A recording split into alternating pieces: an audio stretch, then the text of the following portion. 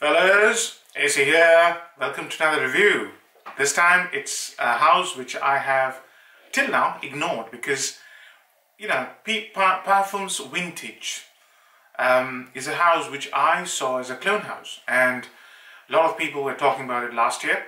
So I thought, another Aventus clone house, So I just ignored them. And this year I was looking at a few of their creations, and I was impressed with one of them, which I'm going to review today. It's one of the earlier releases, came out in 2017, and it's called Parfums Vintage Pineapple Vintage Intense. If you go to their website, this is another reason I ignored this house. If you go to their website, their branding is absolutely awful. Yeah, half of their fragrances are inspired by Aventus, and most of their fragrance names are Parfums Vintage, Pineapple Vintage, this vintage, that vintage, and it's just awful. And you look at the names, they're like Vintage Intense, then Extrait, then King Intense. It's just rubbish. So, you would get confused. I got confused which one I wanted to buy. Yeah, that's how awful the branding is. Second is their pricing. And I'll get to pricing a little later, but their pricing is all over the place. Something 50 ml, some bottles cost 79, some cost 89, some 99, some something else. And you're thinking to yourself, what the hell?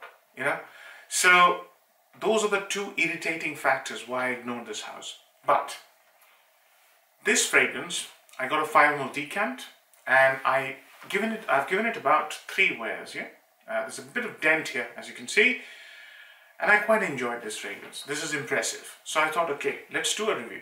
But those are the two things they need to sort out. If your customer gets confused because of your branding, you're basically shooting yourselves in the foot. And then your pricing. There has to be some uniformity in pricing.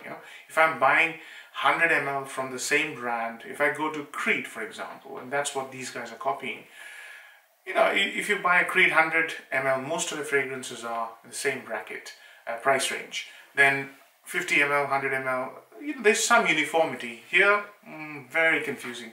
And the third irritating factor was that when you order something from these guys, you end up waiting 10 days. Today, I've checked today, it's now down to 4 days for most, especially some fragrances are especially 10 days. So it looks like they have some supply chain issues in this day and age. When you order something from a web interface, e-commerce website, it gets delivered like that. Yeah, so you're making people wait 4 days, 10 days. So there were a lot of things which I was not impressed with. But sorry, I went into a rant before I even started reviewing the fragrance. So let me review the fragrance. Now, I'll do a initial spray, but it's not worth it. I'll tell you why. This fragrance actually starts with a whimper and ends with a bang. Yeah. So initially when I spray this, it's got this strange birchy bergamot pineapple smell, which is not really very good. And it's very synthetic and chemically. So it's not amazing. In 15 minutes, it brings in sheer amazingness to the front. And that's what really clicked with me, because I was very impressed when the fragrance stayed on my skin and started getting stronger and started projecting beautifully.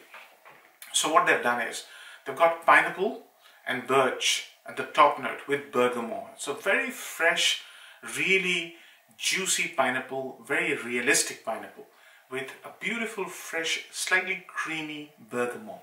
And that birch, initially, that smell here is awful. This is awful. That birch goes in the background after 15 minutes. And what comes to the top is a nice green apple. And that green apple smells like a synthetic green apple. The pineapple doesn't smell synthetic, neither does the bergamot. Excuse me. Then the fragrance remains like that. Little woodiness comes into play, and that is from patchouli. The patchouli is playing a really small supporting role. The fragrance stays like that for about 5 or 6 hours, and I've got a 6-hour dry down here. And then it becomes even more interesting because there is the beautiful touch of vanilla. That's when the fragrance starts becoming slightly sweet. Yeah, and this is not sweet at all. It is not sweet at all. There's a lot of musk here, which is very synthetic and white synthetic musk, which is very, very cheap and very common in a lot of fragrances. You don't smell that here, but that musk is, there's a lot of things which are wrong when the fragrance starts. It is very unimpressive when it starts. So in the dry down, that vanilla combined with a little touch of rose, just a tiny bit of rose, and ambergris. This ambergris, I start smelling this ambergris in about half an hour. So it's basically pineapple, lemon, or bergamot I should say, and ambergris. And it's really nice. The first 15 minutes are rubbish. 15 minutes to 3 to 4 hours, just amazing. And then 4 hours onwards, even more wonderful. It's a spectacular juice. And that's why I liked it. In spite of being completely unimpressed by this house. Everything about this house is annoying.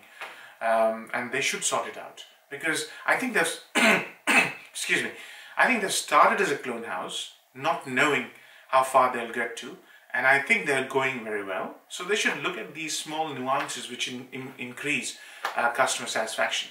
So pros and cons. Number one pro, this fragrance basically is one of those fragrances that has been created to emulate the greatest fragrance craze at the moment, Aventus. But what they've done is they brought something special to the table.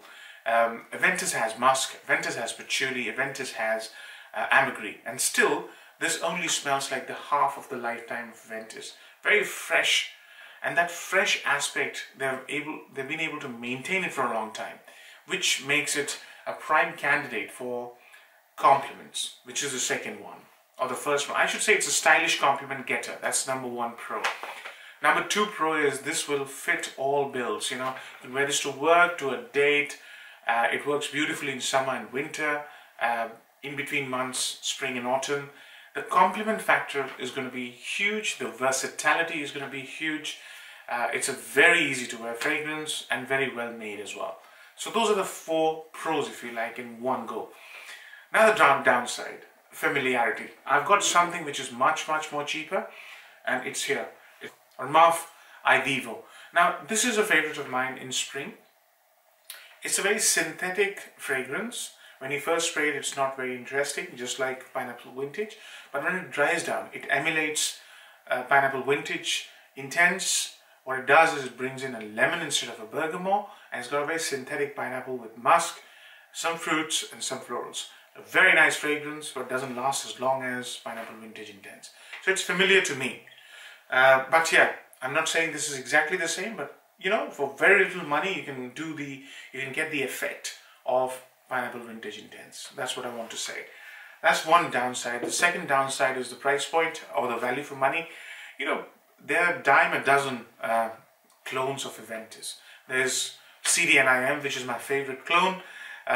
There's also by Versace, which are probably half the price, or maybe even 1/3 of the price. So I find it very difficult to justify anything from Parfums Vintage. That's the whole reason I have completely avoided this house. The price point is too much. But for this fragrance, it's okay. Just about okay. Yeah, you can get a 50 ml bottle for $79, I believe. You have to wait 4 days, which is rubbish.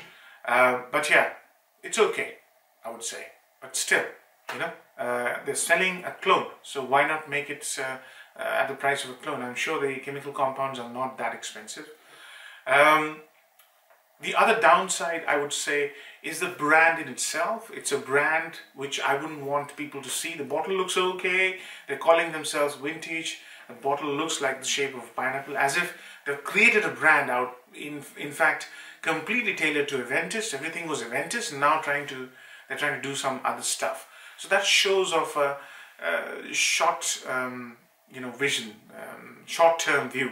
Everything was pineapple, i.e. Aventus, and now they're trying to do, Coromandel clone, this, that, and the other. So this is a brand which I wouldn't want to be seen with. I've got Alexandria, I've got Dua. I keep them at the back of my cabinet. Parfums Vintage, in spite of paying $75, will end up at the back of my cabinet because it's just too much of pineapple. Everything is centered around pineapple. So, and pineapple, i.e. Aventus. So it's a brand which is just, those are the 3 downsides, if you like. So I've covered all aspects, I believe, age groups. I wouldn't have any problems, any hesitation in recommending this to anybody. This is a good fragrance. So pretty decent range, I would say. 20 years to 60 years. Anybody will fit in. Beautiful. It's a lovely fragrance with good performance. I didn't touch on performance, so let's talk about performance. Solid. Really good projection. Really good sillage and fantastic longevity. 12 hours minimum longevity. I would say 3 to 4 hours of solid projection. That's why it's I think it will be a very good compliment magnet, because people will smell you.